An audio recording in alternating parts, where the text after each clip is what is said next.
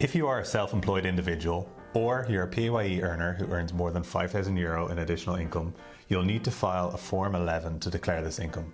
And today we're going to be running through how to file a Form 11.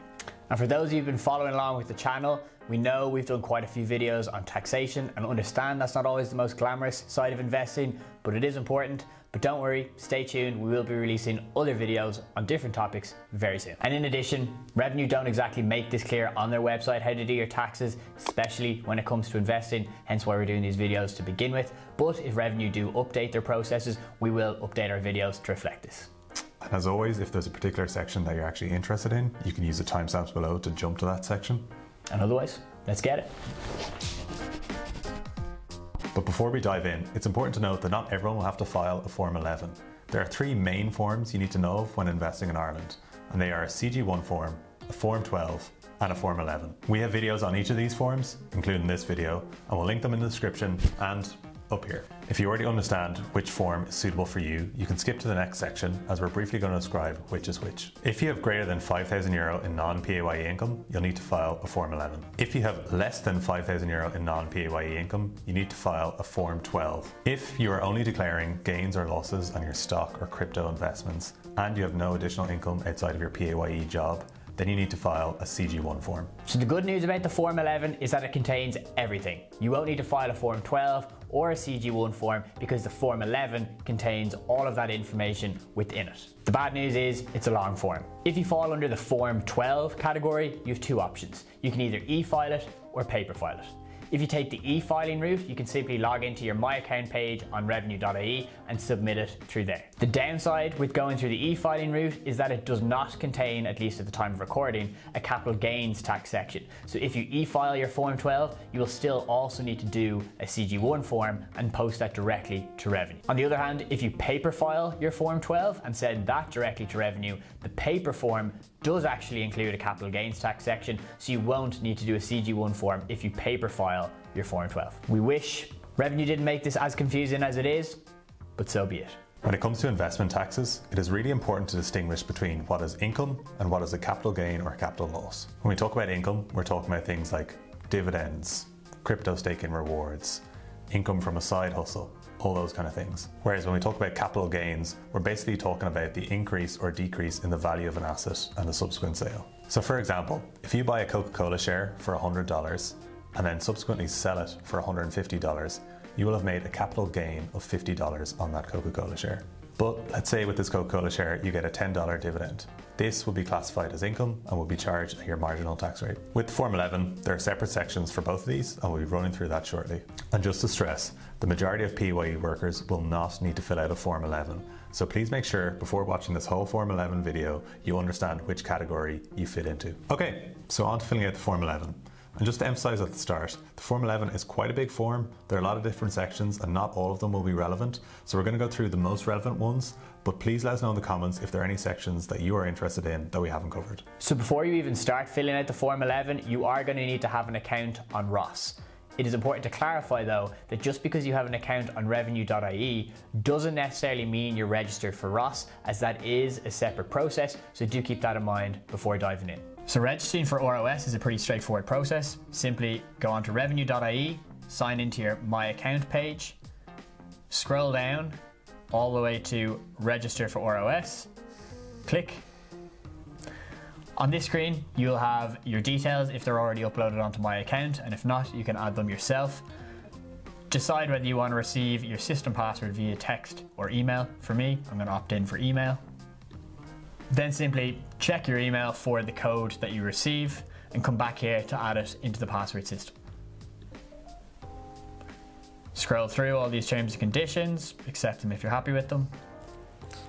For this, you can download and save your digital certificate.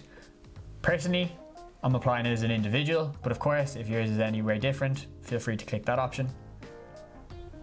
Choose CGT as your option. Add in your tax registration number. For most people, this is going to be your PPS number. Click next. And then here, when you download and save your digital certificate, you'll just be asked for the system password that you should have received by email or text. Proceed through the following steps and that will complete the process. Okay, so once you've completed the registration for Ross, you probably are usually used to this screen, the revenue.ie screen, and usually sign into my account. But for the sake of the Form 11, we actually want to sign into Ross, so you can click through here. So when you get to the Ross homepage screen, you can just log in. And to complete the Form 11, we simply click Complete a Form Online, select the tax type, which is income tax. The form is Form 11 and we can file a return. So I've already started my Form 11, so the options may look slightly different here, but if you're just starting for the first time, you can hit New and you'll be given an option to either do it from scratch or to select a pre-populated form. I'd recommend selecting a pre-populated form because Revenue will bring in details that they have on their website and it'll save you filling out some of the personal details and some other sections. You'll also have to choose the tax year. So this is for the year 2020 at the time of recording, but make sure to click the relevant year for you and the tax return that you want to do it for. So in a lot of cases, you will be doing the tax year prior to the current year. So for example, it's 2021 now and I'll be filling out 2020's tax return. So just something to be aware of. But if you've already started, you can hit edit, same as me here. And so this is the beginning of the form. Just throughout the form, there are a few things to call out. So you'll notice in a lot of sections that you'll see an asterisk. So the asterisks basically indicate which areas of the form are mandatory to fill out. So you won't be able to progress unless you fill them out, similar to most forms. Another thing to note is the orange help section button here. And this will be on top of every page, so it usually provides extra context to some of the areas in the form or the section of the form. Feel free to use this as you're going through the form and if you are unclear on any of the terminology. There's also a really helpful guide from Revenue, which we'll link in the description. It goes into further detail on all the sections and it's a nice reference point as well as this video. One thing to note as well is that it's a pretty long form. You see there's a lot of sections here. But as you go through, you'll be able to save as you go and then return to the form. So it's important to save as you go just so you have all your work saved and you can return to it another day if you need to. In this case, I'll be using a pre-populated form, so some of my details will already be included. This will bring in details from Revenue directly, as well as bringing in figures from the previous year's tax return. Make sure to change these details where applicable if you are bringing in the previous year's numbers. So the first section is the personal details section. For this section and all the sections in general, I'll probably blur out a lot of my own details, but I'll run through them all the same. So the first section is a bit morbid in personal details. It's deceased individual. So presuming you haven't died and aren't doing this from beyond the grave as a ghost, you can probably just skip past this section. If you are a ghost doing this from beyond the grave, please leave a comment in our comments as we'd love to hear your story. The next section here, you just make sure they're correct, your address and your primary trade. If you have any changes, you can notify Revenue through my inquiries. So the first section that you'll need to indicate is your civil status. So just make sure to check that this is correct. It may have changed during the year if you got married or divorced or whatever it is. So just ensure that that's correct and change if appropriate. If your status has changed, you may lose some of your pre-populated numbers. So just be aware of that. If you need to change it, maybe take note of the figures so you have them as a reference point. Then just make sure your date of birth is correct. This will be important for certain things like pension age reliefs, for example. So just ensure that's correct. It should be there based on Revenue's information. So then you can hit continue. So once you've confirmed all that, it actually reopens the personal details section again. So there'll actually be different questions here, but you do just need to confirm all the information at the start before you move on with the form. So for personal details, there are a few boxes which you can tick here if they're relevant to you. I won't go through them right now. In section A, what you do need to confirm though is your residency, your ordinary residency and your domicile. The definitions are actually just below these, and in the interest of time, we'll leave a link in the description for you to look at. There are plenty more details on Revenue's website. In my case, I am resident, ordinarily resident and domiciled in Ireland, but just make sure that you know which one of these you are, as it'll have different implications for your taxes. At the end here, you also have to add your nationality. So I am Irish, I have hit Ireland. Section B is for non-resident individuals. I won't go into too much detail here, but you can input your country that you are a resident in, tax identification numbers, and again this will have implications on your tax due. Finally, one last section to call out in the personal details tab is the expression of doubt section. This is at the bottom of the personal details section, and if you have an area that you're unsure of the tax application, you can insert it here. Why would you make an expression of doubt? Well, according to Revenue, where a taxpayer makes a genuine expression of doubt and it is subsequently found that the view taken by the taxpayer was incorrect, the taxpayer will nevertheless be regarded as having made a full and true disclosure. This means that any additional tax due because of the correction of the error will be due and payable within 1 month of the date on which the assessment is amended. And basically what this means, it will safeguard you from paying extra interest if you have applied it in the wrong way. It does have to be a genuine expression of doubt though. Please make sure to check the Revenue website for more details on this. Once you complete the personal details, you can hit continue. For this video, we'll be going through all the sections in detail, but for you can skip to the sections that are relevant for you and the ones you want to learn on. We have included timestamps in the description, so feel free to use them. My form looks slightly different now because I've already started it, but you'll see white and yellow ticks across certain sections.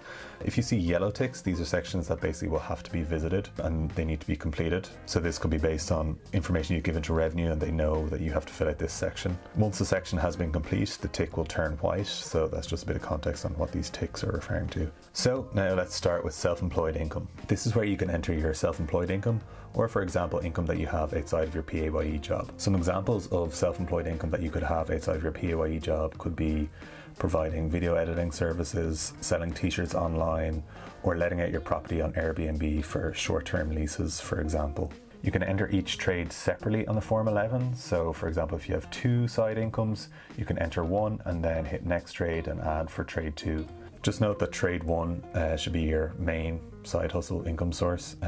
So for example, this can be this side hustle that brings in the most revenue. So to start entering the self-income, you can add a description of the trade or profession. So for example, video editing, and then you also have to complete this selection here. So in this case for video editing, the operations do not relate to construction, forestry or meat processing.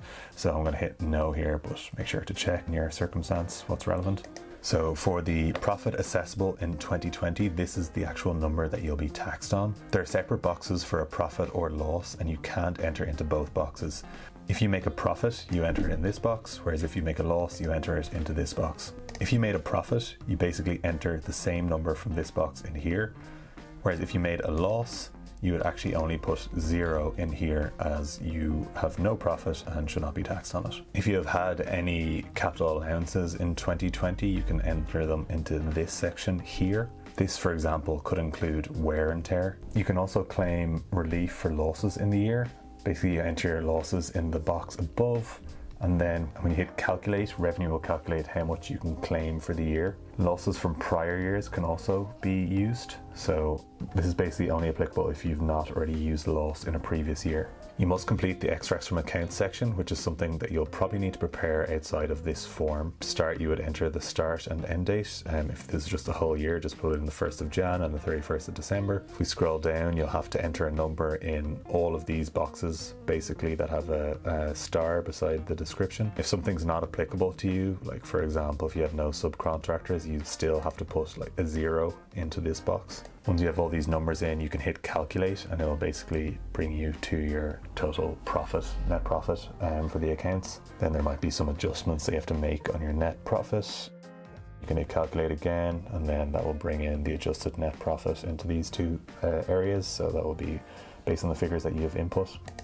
This figure is basically the same as the one that we will be taxed on above. So make sure that whatever calculation you have here equals what you have entered above.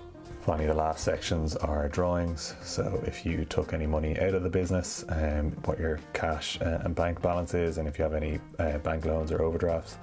Again, if none of this is applicable, you put 0 in. You can also add any additional information here. Once that's complete, if you have another trade to do, you can hit next trade, or else you can hit save. The next section is Irish rental income. So this is income that comes from rental properties in Ireland. If you have foreign rental income, we'll be covering that in a future section. Also important to note that this is different to Airbnb income.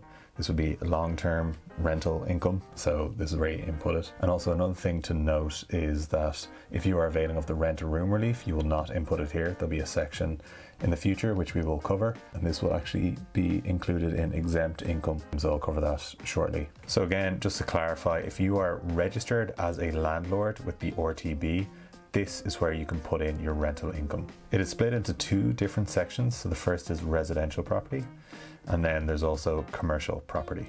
Both sections are fairly similar. I'll just cover residential property for now.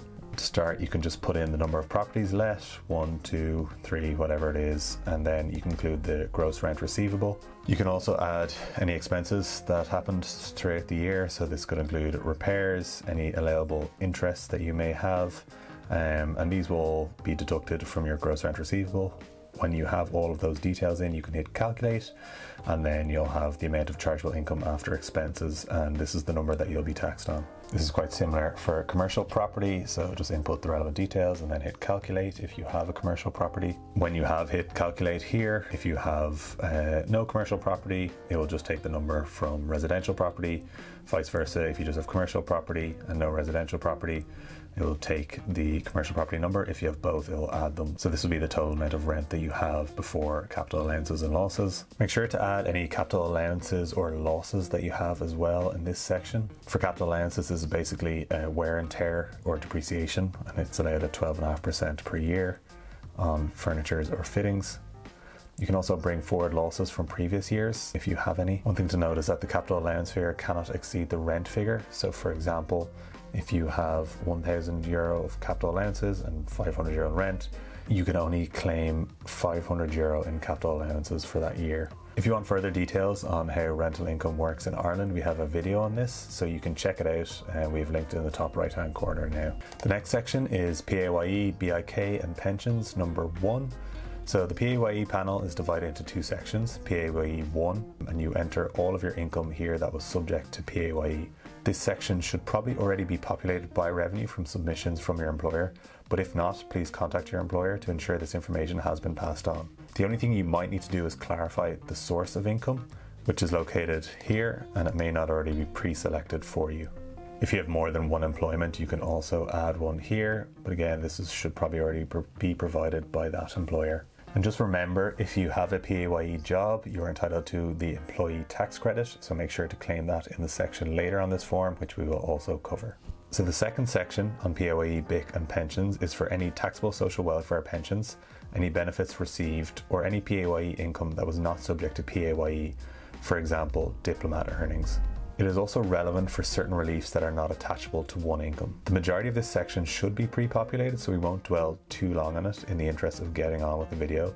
But if something is missing, again, double check with your employer and ask them to share the details. One area to draw your attention to here is the pension relief section. This is relevant as long as it hasn't been deducted by your employer. So for example, if you have an additional voluntary contribution on your pension, you can usually add that here to calculate your pension relief. You basically need to hit this pension relief button and add the details. We won't go into detail now, but that is available here. This is also separate from whether you have a P or SA. That will be in a later section, which we will cover. The next section, which will be relevant for a lot of our viewers, is foreign income. In general, individuals who are resident in Ireland are taxable on their worldwide income. The question as to whether you are entitled to a credit or deduction for any foreign tax deducted, or whether foreign tax should be refunded by a foreign state, depends on whether Ireland has a double taxation agreement with the foreign state, and is also dependent upon the terms of that agreement. There is a list of countries which Ireland currently has a double taxation agreement. It's available on Revenue's website, and we'll link it in the description. A few of the sections that may be relevant for some of our viewers are dividends from Canada, Great Britain, Northern Ireland, US, could be foreign rents. So we'll go into details on a few of them now. And just to clarify as well, if you have Irish dividends, you do not put them here, as they're a separate section for Irish other income, which will have Irish dividends in there. So this is just for foreign income right now. So to start, let's look at some of the dividends. Two important definitions to start are the dividend withholding tax and the encashment tax. For the dividend withholding tax, Irish resident companies must withhold tax on dividend payments and other distributions that they make. There are some exceptions to this. They must withhold dividend withholding tax at 25% for the year in which the distribution is made. The other definition that's important is encashment tax. And this is a withholding tax also, deducted from income from public revenue dividends and dividends of a non-resident body, i.e. not Irish companies. The individual who is responsible for the payment of income must deduct the tax. This is also at 25%. So this is the section that you can include dividends from non-Irish companies, but it depends on where the company is based as to where you would input on the form. So for example, if you're inputting dividends from the UK or Northern Ireland, you would put it here, but then if we scroll down and you have US dividends, you can input them here. There are important differences here between the countries. So for the UK, you pay Irish tax on the net dividend received by you. There is no credit allowed for any UK tax already deducted from the dividend payment. You should also convert the net payment received to euro. However, for US and Canadian dividends, you enter the gross amount and the tax relief will be applied at the end of the income tax return. You can just put the total of all your dividends into these sections. So for example, if you have dividends from Coca-Cola and you have dividends from Tesla, just add the gross amount and include it here. You're liable to tax on the gross dividend at the marginal rate of tax. So depending on your personal circumstances, you'll pay income tax at the marginal rate. For example, if you're taxed at 40%, you would have to pay the additional 15% for income tax, as well as USC and PRSI on this. So one obvious question is, where do I put dividends from countries outside of these? So you can put it in the other foreign income section. Best place to put it is here in income from all other foreign non-deposit interest, royalties, annuities, dividends. And again, you put the gross amount in here. Make sure to check the double taxation agreement list and see if the country that you're receiving the dividend from has a double taxation agreement with Ireland, and this will explain to you what amount of tax you will pay on these dividends. The foreign jurisdiction may withhold tax on payment of a dividend, and again, where there is a double taxation agreement, you might get some relief on this payment, so important to understand whether it has a double taxation agreement or not. So one important area for you to fill in this section is Irish tax deducted on encashment. This is basically for when tax has been deducted from foreign dividends at source, i.e. in your broker. You can enter the amount of Irish tax deducted on encashment from US dividends, Canadian dividends and other foreign dividends in this line. It will basically be used as a relief on your overall tax bill and ensure that you don't pay double tax on the same dividend. One other section that may be relevant to you is foreign rents. So if you have a property or properties in a foreign country, you can input it here.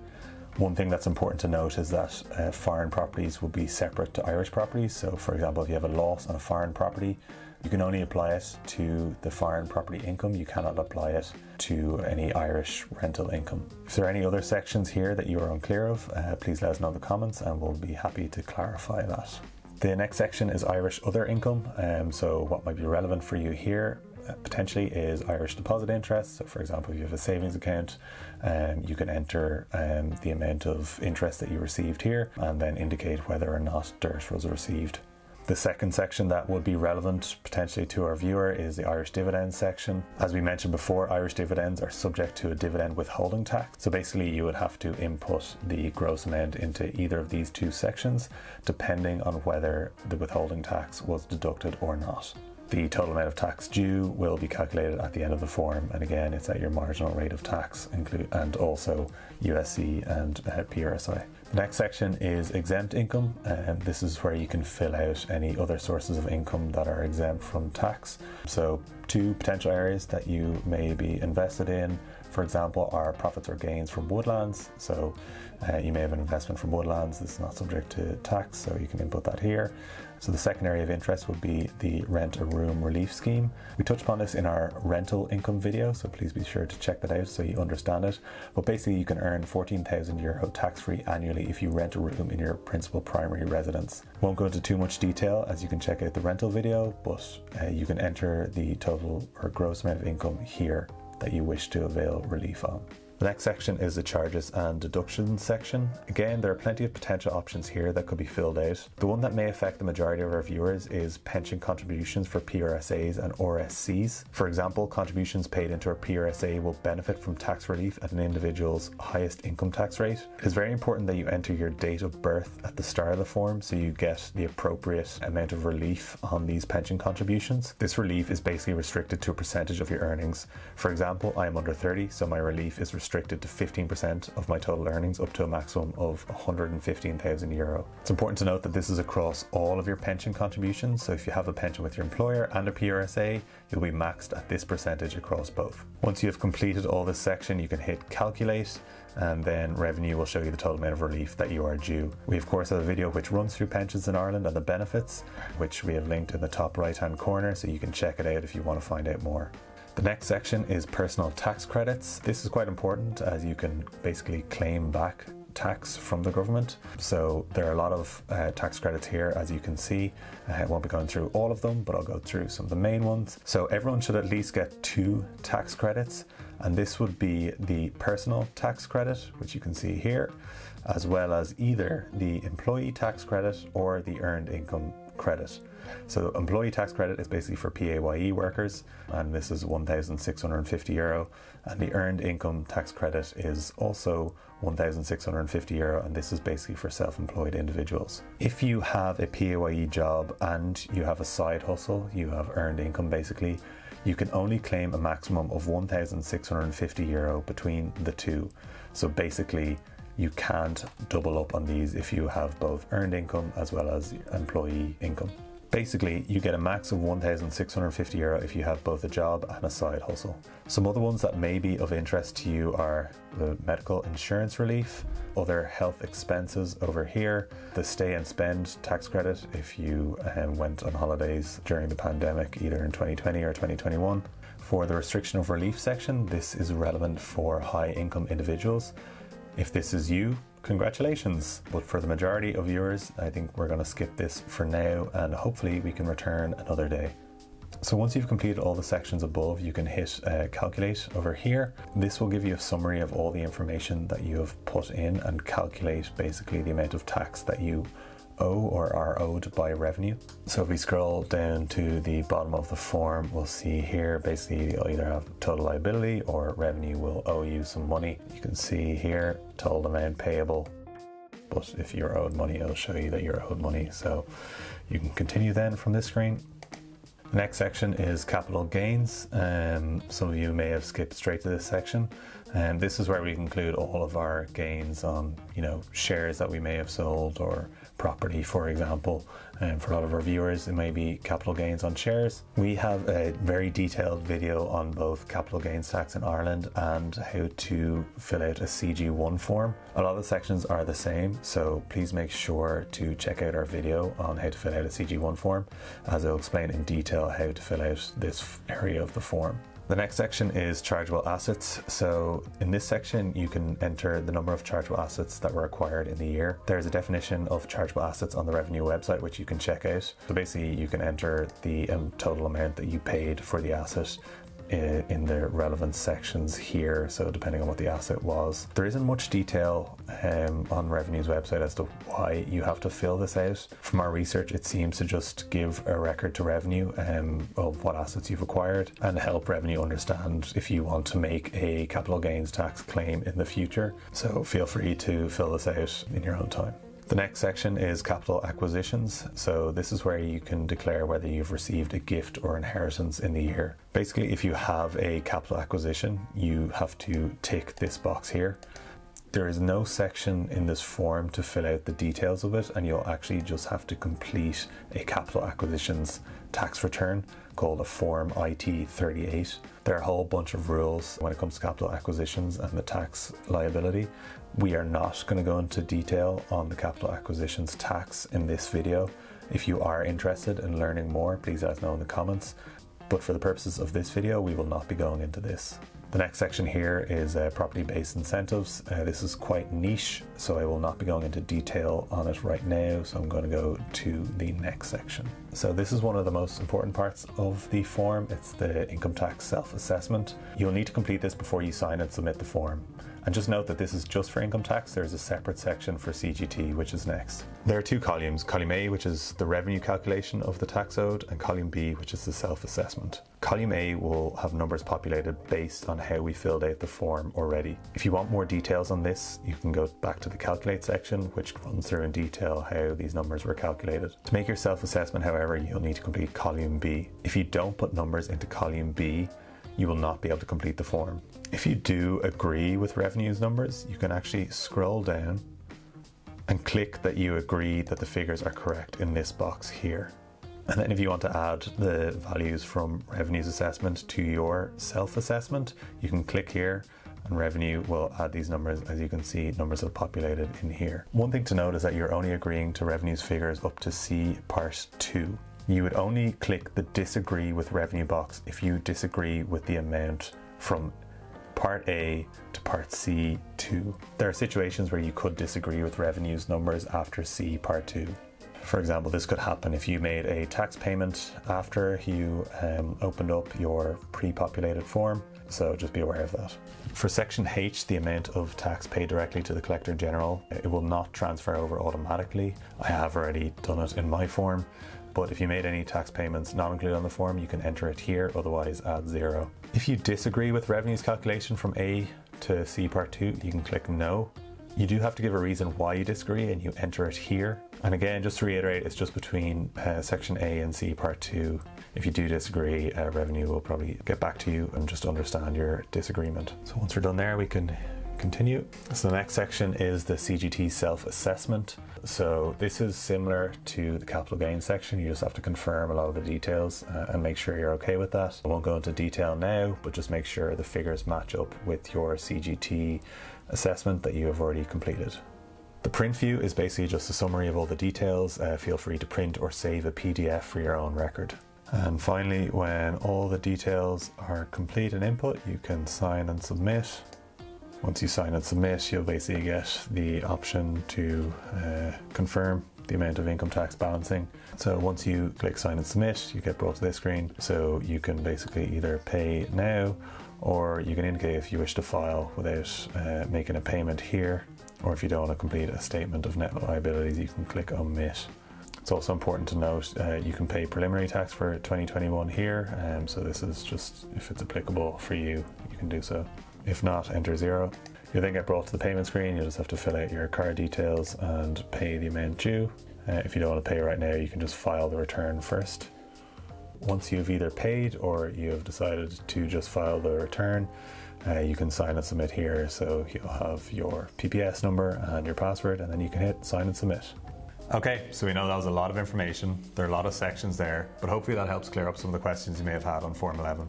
And of course, if we missed a part or you wanted more detail on something, do let us know in the comments below. We'll be sure to get back to you on those. If you found that video helpful, please make sure to leave it a like and subscribe to our channel. And otherwise, we'll see you in the next one.